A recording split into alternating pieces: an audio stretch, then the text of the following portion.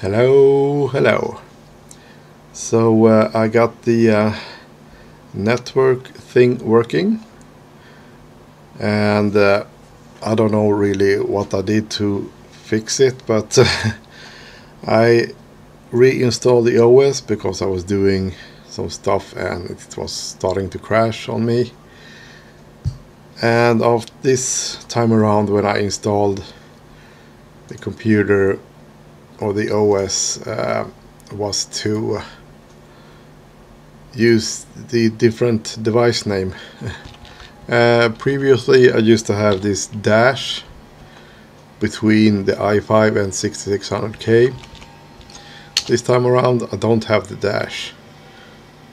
I don't know if that's kind of why it didn't work.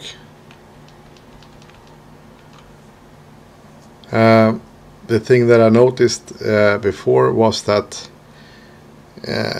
also the shared folder, the name of it, it can't be too long apparently. That might be a thing as well, so I kind of changed the name. Also the shared name, I used to have the dash as well in the name, and I don't know if that was the problem as well, so now I just renamed it share. I don't know. But for some reason it actually works. Other computers can actually access this shared folder on this computer. Really weird. I don't know what fixed it, but it's working at least. Let's see if I go into terminal.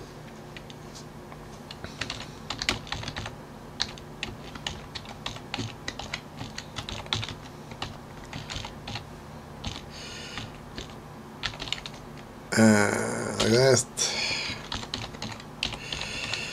and password, and if I go to the bottom of the page, here you can see the share, just same name as the shared folder, with the path to it, same name there, and the only thing I added was this valid users and read only, and that's all you need. If this read-only doesn't work, you might actually add like the guest OK thing. And the only other difference that I made was when I installed Samba, you can create a password and a user as well. And the only difference there, what I did was to change the password.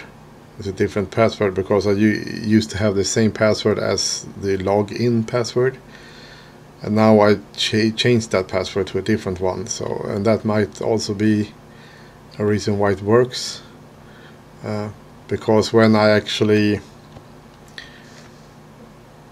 trying to connect to a folder, you go to the network, and I went to Windows Network or Group.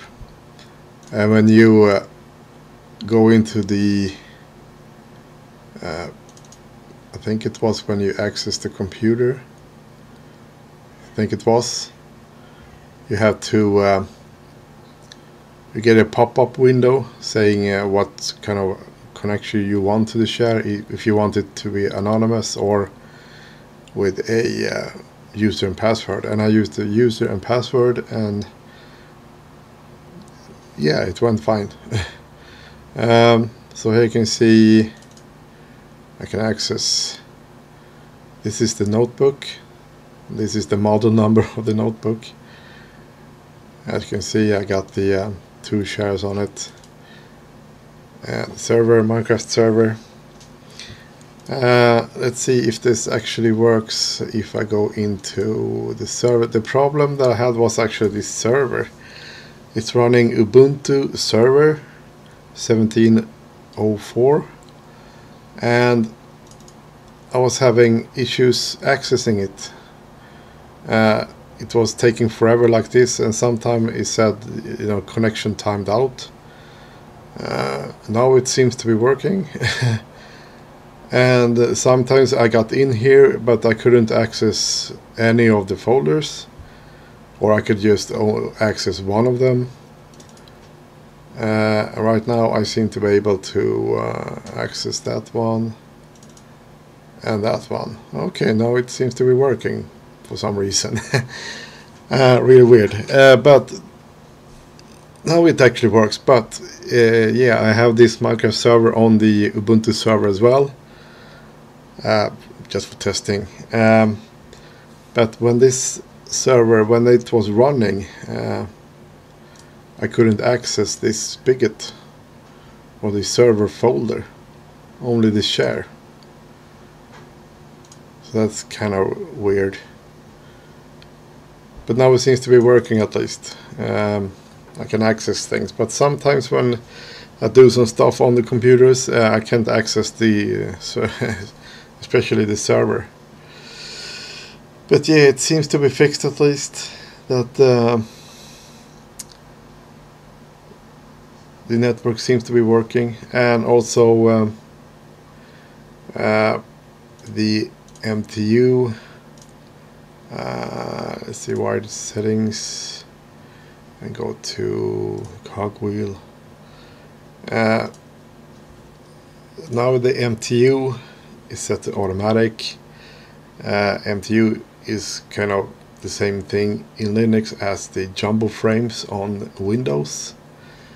I tried to, because I got some really slow network speed between the computers. I get like only half the speed as I used to in Windows.